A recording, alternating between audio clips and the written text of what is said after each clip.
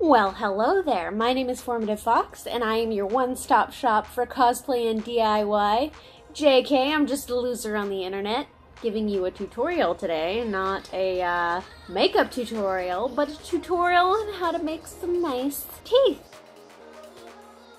So these are the teeth in question. They are made from thermal beads, and I have dyed the thermal beads to look like gums. They are obviously to fit my mouth, so they are custom made.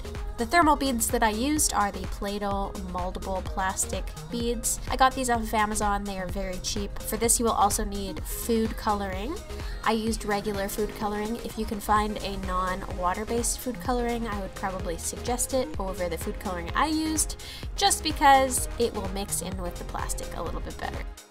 You'll also need a lighter and some scissors. Now, I would take this project with parental guidance, kids. We are using some sharp objects such as this exacto knife. If you're not comfortable using an exacto knife, don't. You can definitely use a pair of scissors to do all of your shaping. I just found that the exacto knife was more exact, if you will. You will also need some krazy glue. You need krazy glue with a very specific ingredient. I'll make a list of all of the things that I used below so that you can also have a shopping list if you wanted to do this for yourself. I used an old candle container for the container to heat up my plastic in, and I also used some nail polish. The nail polish probably isn't suggested just because I don't think it's very good to put in your body. You're gonna put the plastic that you want to heat up in your container, and you're gonna wait for your water to boil. I would suggest having an electric kettle just for convenience sake. I have a stove kettle and I kept having to reboil water because I live in Canada and it's cold here and things cool off way faster than they're supposed to. 'Twas annoying. Alright, so once you have your hopefully boiling water, you're gonna pour it over your thermoplastic. If you're not using huge chunks like I am, you'll definitely notice that it turns clear quite a bit faster. I'm only using the big chunks because I'm using plastic I didn't use in previous projects.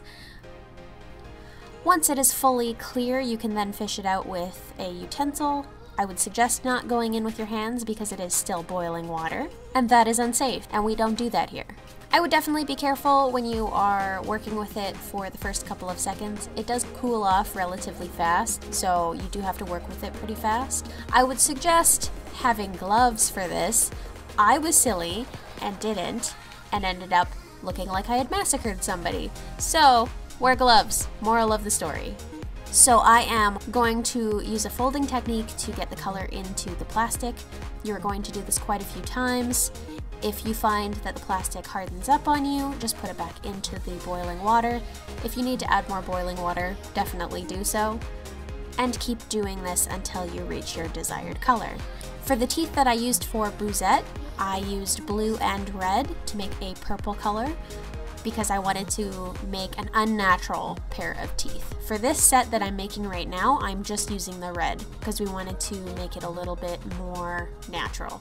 If at any point you want to see what color it's going to be when it hardens up, just let it harden, and then if you would like to add more color, just drop it into the boiling water again and continue. Once you have achieved the color that you want, you're going to take a small piece, maybe half of this, and you're going to set the other half aside for later.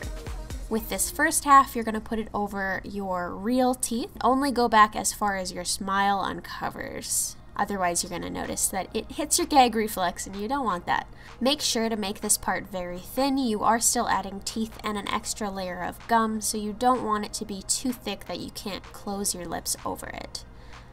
You also don't want it to be uncomfortable. I would make sure to make indents with your nails where your teeth end on the inside so that you can cut away the excess and it's not uncomfortable to wear. Before placing this plastic in your mouth, you're going to want to make sure you rinse it off thoroughly. Also, when you are forming the plastic, you're going to make sure that you bite down. If you are making two sides, so a top and a bottom, I would form the plastic on the top, form the plastic on the bottom, and then make sure that you bite down while it is still malleable. That way they fit together seamlessly. It's gonna look pretty funny, especially if you're using pink. It almost looks like you don't have top teeth. I had a giggle over this. Then when it is solid enough, you're going to take it out. Make sure you don't take it out too early. If it is not solid enough, it will cave in on itself and you'll have to do it again. Then you are going to cut off the excess with some scissors or the exacto knife if you're comfortable. I used the exacto knife because, I mean, it was a little bit easier and a little bit sharper, and I could control it a little bit better. And you're going to follow those divots that you made with your nails on the inside.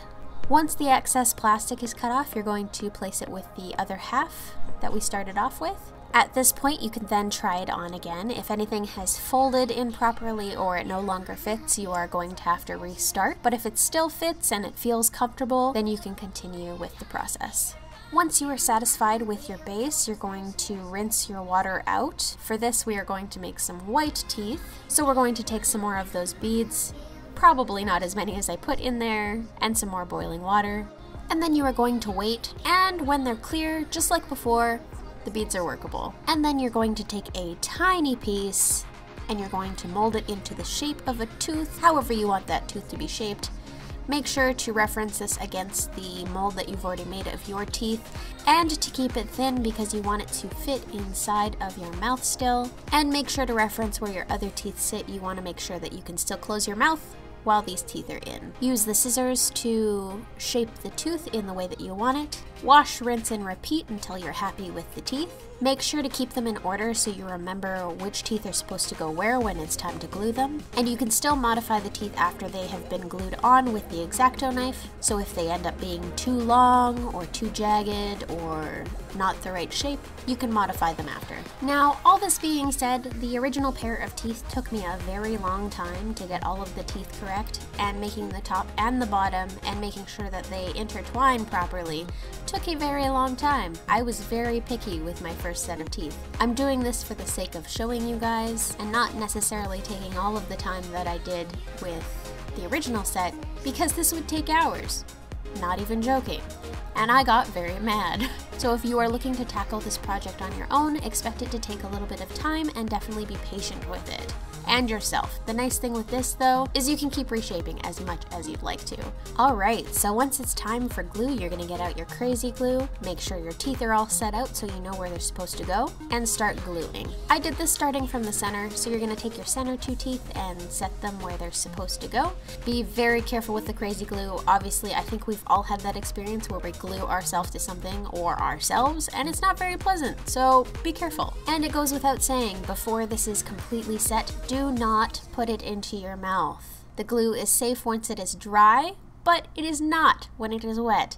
So I would give it a good 10 to 20 minutes. I know that's probably overkill, but you want to make sure it's absolutely dry before you set this anywhere near your mouth. Once you are sure that it is completely dry and you have all the teeth glued where they should be, you can test it out in your mouth. If there are any teeth that are too long, you can modify them with the exacto knife or the scissors. I found for this part that the exacto knife was a lot better and a lot easier to maneuver around. And you can modify until you are completely happy with the teeth. And then you're going to take the remainder of the plastic that we set aside before and you are going to heat it back up. And then we are going to take a small piece and smooth it out into a strip. And while the strip is still malleable, you are going to make a natural looking gum line, smooth it over the teeth, press it into the crevices and press it down between the teeth, and with either your thumbnail or something that's rounded, you are going to uncover a little bit of the tops of teeth just so that it looks like the teeth are coming out of the gums. I don't know if this is adequately explained. I couldn't find the words to explain it for the life of me. So I hope that this is alright. And once you are completely happy with it, this is where I took the lighter to it. If you're not comfortable with this part, you can just super glue that strip onto your teeth. I, however, did not want to do that and found that the best way to marry the two together was to use the lighter to melt the plastic slightly and to press it together. I also found that taking the lighter to the plastic made it look a little bit smoother and more like gums, and rounded off the bits that were sharper. Be very careful with this. I just find that the lighter heats up smaller portions of the plastic instead of having to dip the whole thing in hot water again and undoing all of the work that you actually do like. You don't want to mess up any of the mold that you did underneath.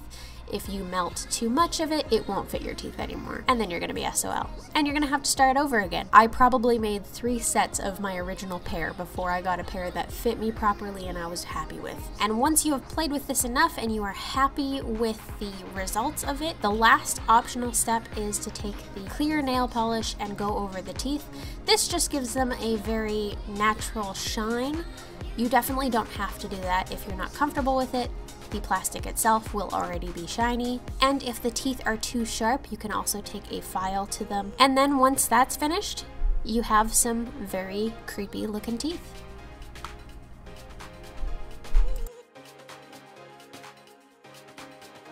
If you feel so inclined, please follow me on my socials. I have, sorry about the red hands. I have an Instagram, I have a TikTok. Obviously, I have videos here. Thank you so much for watching. I hope you enjoyed. I hope you learned something about thermal beads. Have a great night. Take care. Bye.